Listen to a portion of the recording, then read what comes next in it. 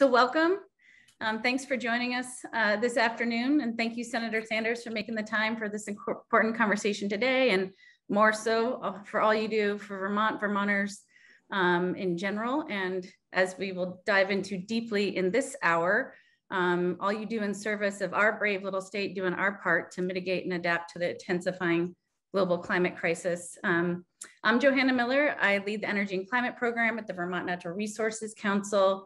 One of the big privileged pieces of my job is helping to coordinate Vermont's grassroots volunteer-driven network of town energy committees under the VCAN umbrella. I'm here with my colleague, Ian, who you will hear from shortly.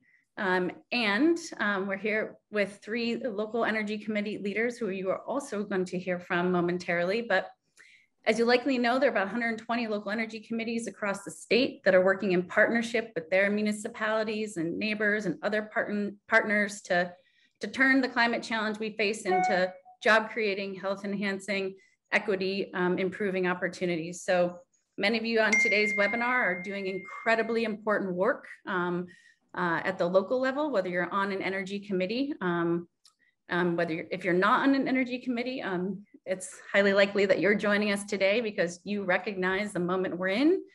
Our collective global reliance on the combustion of fossil fuels is coming at a high cost to both people and the planet. The resulting consequences largely borne by Black, Brown, and frontline communities who have had little to do with creating the problem.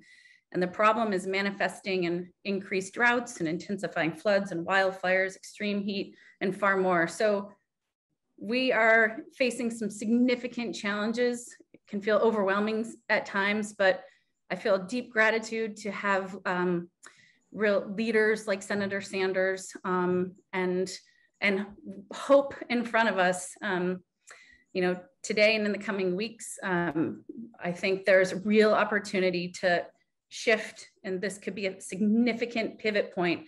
We're going to hear momentarily from Senator Sanders about the work underway to advance a bipartisan infrastructure deal and an accompanying reconciliation package. There was a big effort, a vote that moved forward yesterday in the House, which I have no doubt the Senator will give us details on in terms of advancing that bipartisan infrastructure bill, and again, the necessary reconciliation package that will go along with it.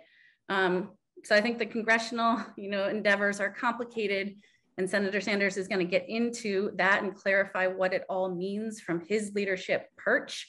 But what is clear is that this is really a critical moment in time. It's unclear what's going to happen in the political landscape in next year's election. Will the House turn? But the science could not be more clear. And the recent Intergovernmental Panel on Climate Change report really put even a finer point on it. We're at a precipice. Code red for humanity. This is the moment. It is also the biggest opportunity we have to change our trajectory and turn it into the job creating, sort of the opportunity that it can be to reduce our collective reliance on fossil fuels. So that's true at the federal level.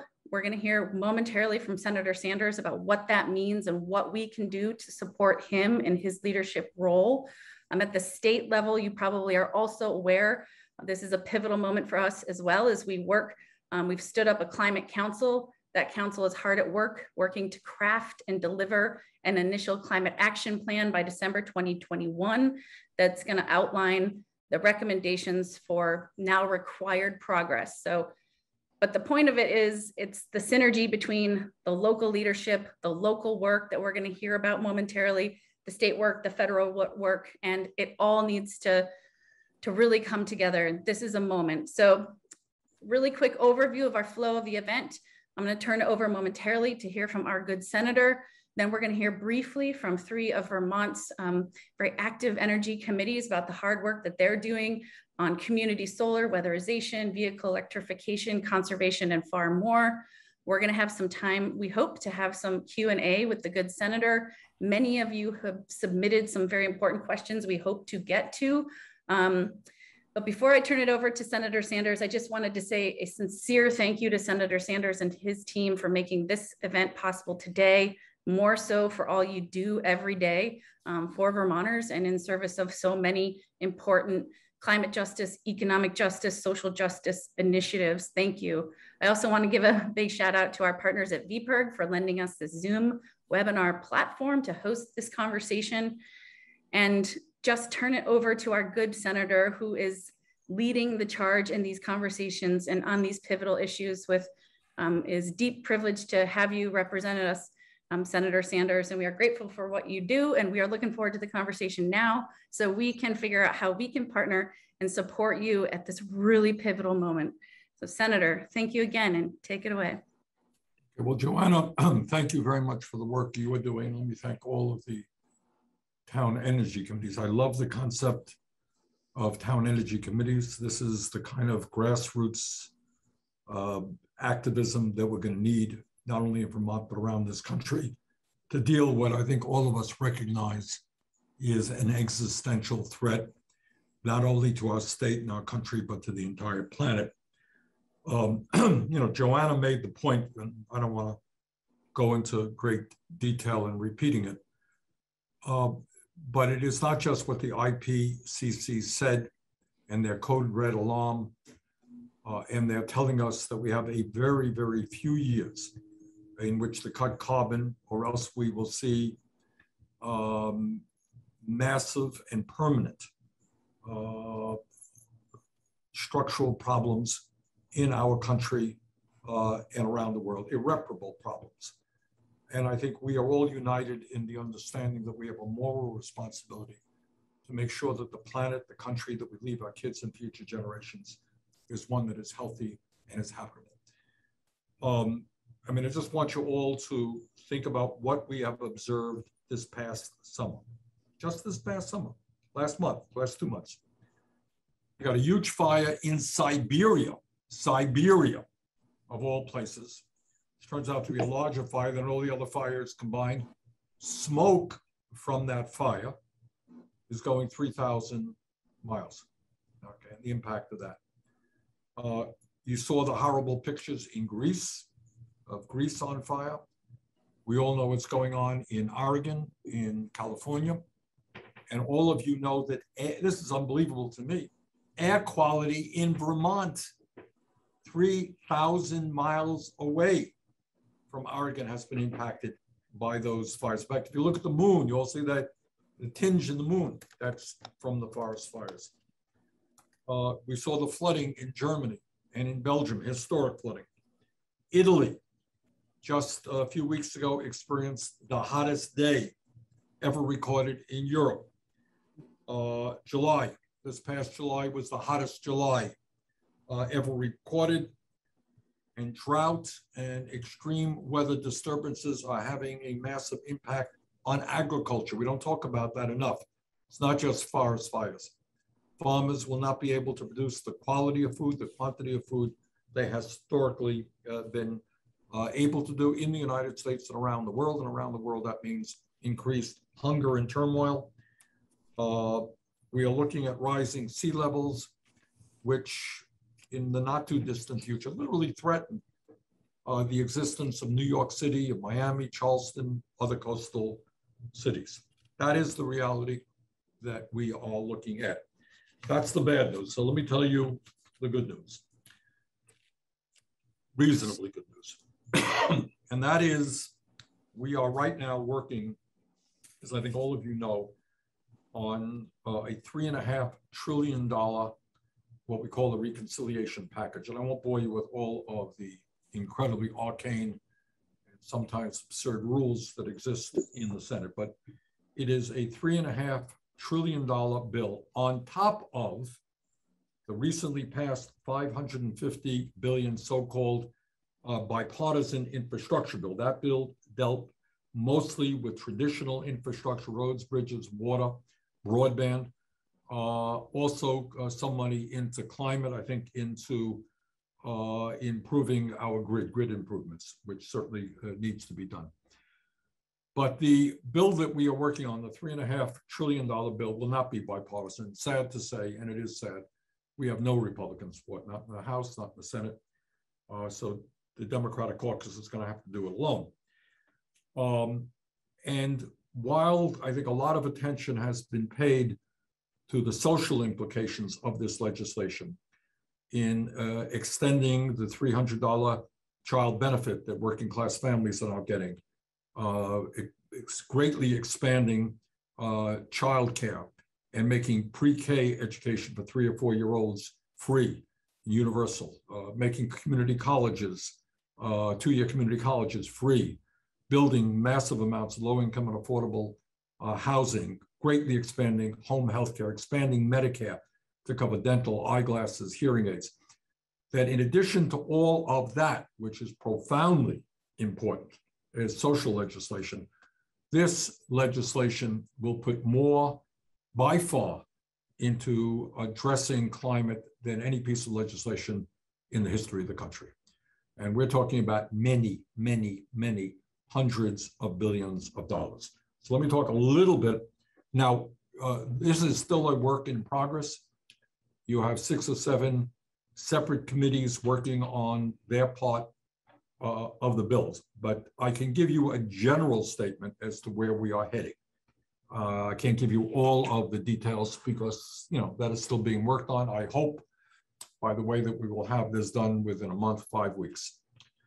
There will be many billions of dollars going into energy efficiency and making our homes and buildings much more energy efficient.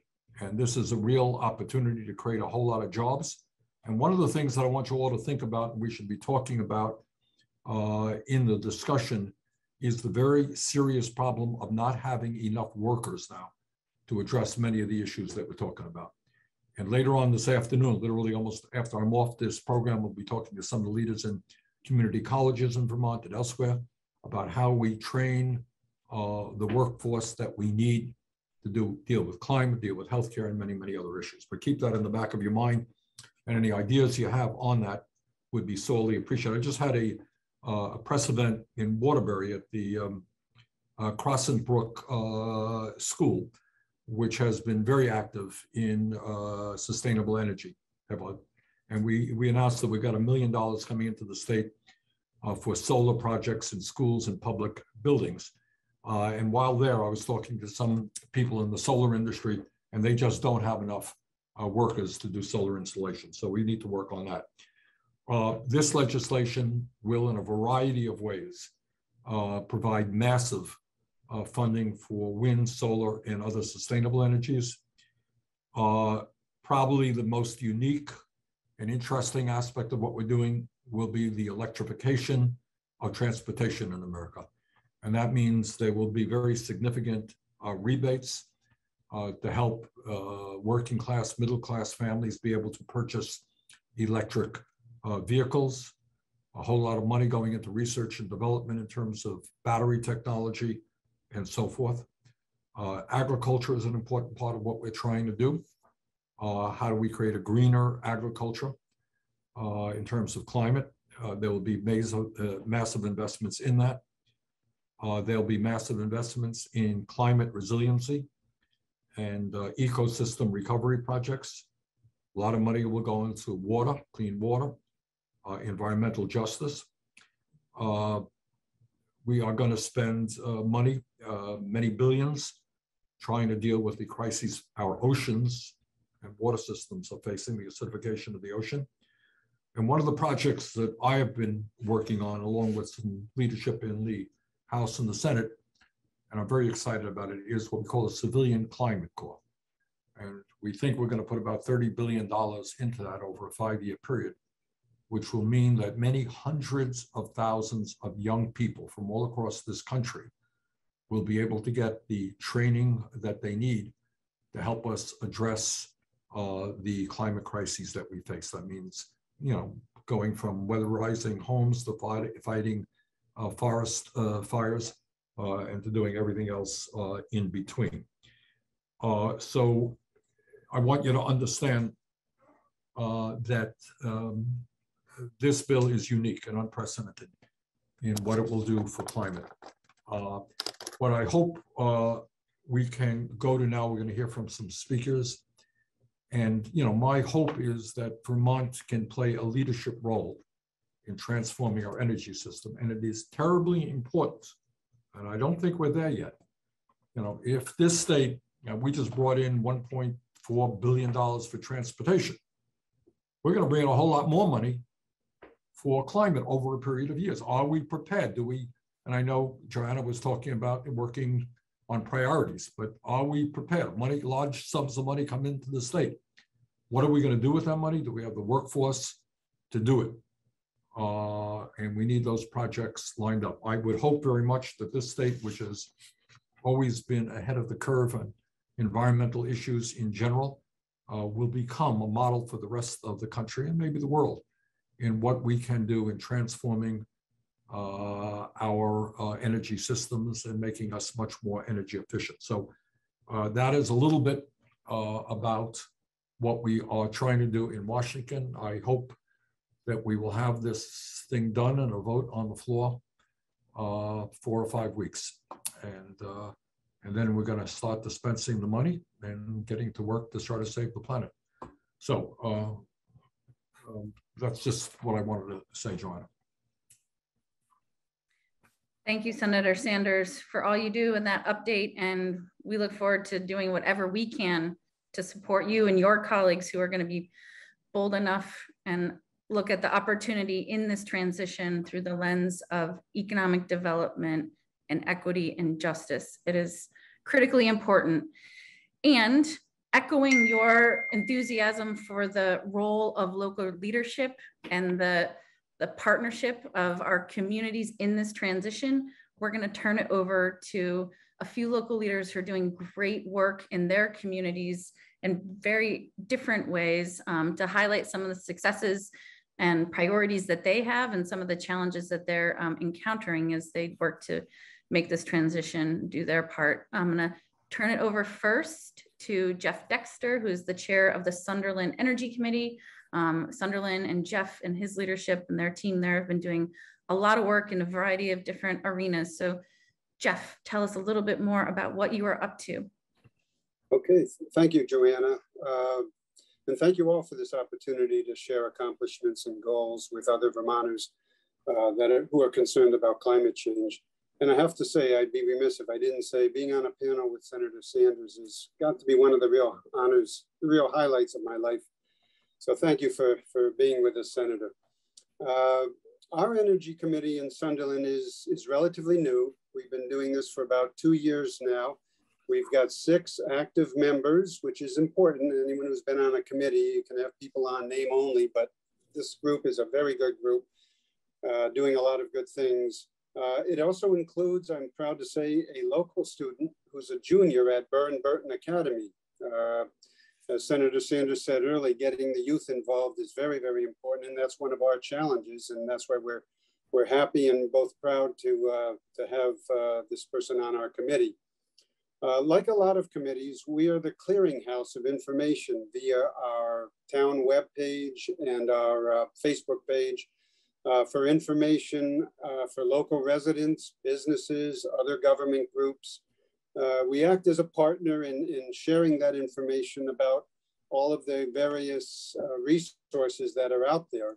And that's one of the great things. Yes, this is a daunting project we all have in front of us, but there are a great number of resources, and it's so important to get that information out. So we whittle it down to the local level here and get that out to people, constantly updating it. And we also use our forum to increase awareness on the issue of climate change, because as many of you do know, we have to sometimes prove that this is definitely real, that the science does show us that this has been around for a while. It is man-made, and it is something that now we have to deal with very quickly. We cannot keep kicking the can down the road. So as I said, this is part of our clearinghouse of information, is also delving into that part of the issue.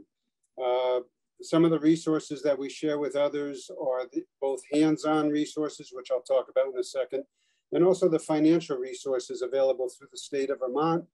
Efficiency Vermont, as we all know, they have a great number of programs. Green Mountain Power, the utility in our area, and through the federal resources that are available, mostly the income tax credits and rebates and things. So things that we're planning in terms of hands-on are seminars on e-cars, e-bikes, and electric equipment for the garden.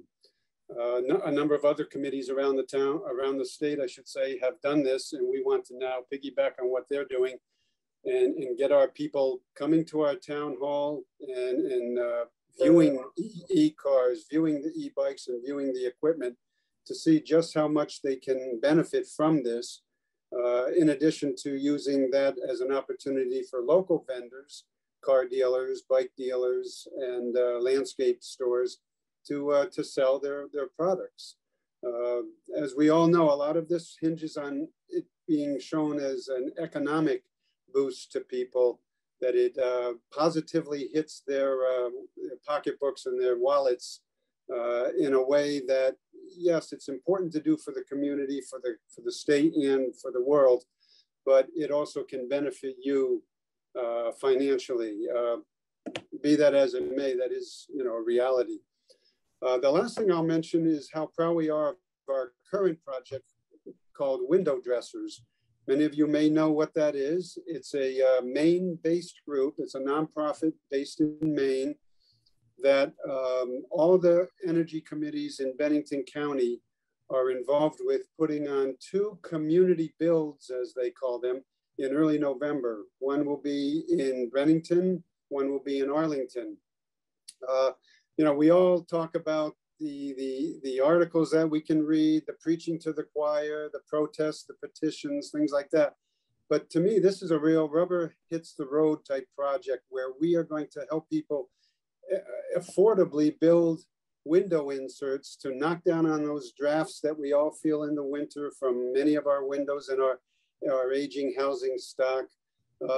It'll save people money. It cuts down on fuel use, very important, and it makes those buildings much more comfortable and efficient. So that, as I said, is something that a lot of energy committees throughout the state now in Vermont are doing. It started in Maine. They've built about 40,000 of these window inserts over the last 10 years, and we're proud to be a part of that.